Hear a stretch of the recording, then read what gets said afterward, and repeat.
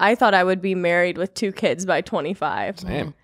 When 25 came around, I was like, wow. Did you freak out? Couldn't be no. I was kind of like, oh, this was not, I think that was just what I thought I was supposed to do. You know, I had that realization of like, whoa, this was just cultural, how I was raised and how everyone else did it. So I thought, oh, that's how I have to do it.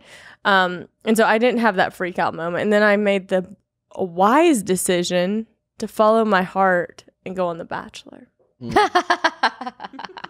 Did you submit yourself? Did you audition? No, my best friend from high school nominated me. Oh. Yeah. Yeah. Becca Tilley. Let's get to your we'll indulge in the Bachelor journey of yours.